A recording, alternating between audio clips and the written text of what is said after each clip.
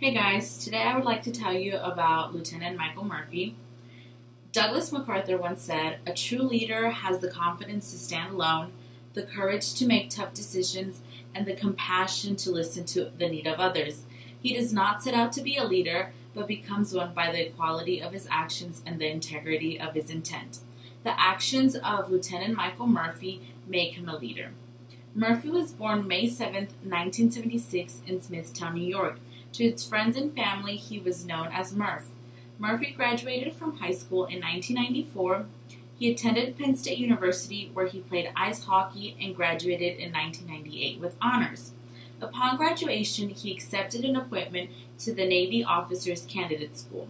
In 2005, he was deployed to Afghanistan to Operation Enduring Freedom. On June 28, 2005, a four-man Navy SEAL team was scouting terrorists off Mount Sahad. He commanded a group of fighters operating in eastern Afghanistan and was linked to Gulbuddin Hekmatyar. The enemy opened fire and the team found themselves outnumbered. The communication petty officer tried to make a distress call but was unable to complete it. Lieutenant Murphy, knowing he would be exposed, moved out to the open to complete the call. Before assistance arrived, Lieutenant Murphy and two other SEALs had been killed.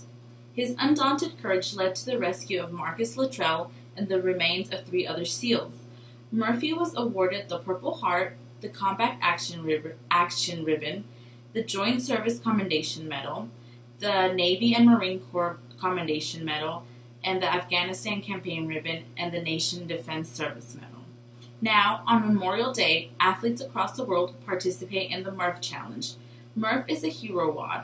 A hero award is made to honor the men and women that have fallen in the line of duty. The Murph Challenge consists of a 1-mile run, 100 pull-ups, 200 push-ups, 300 squats, and a 1-mile run, all in a 20-pound vest.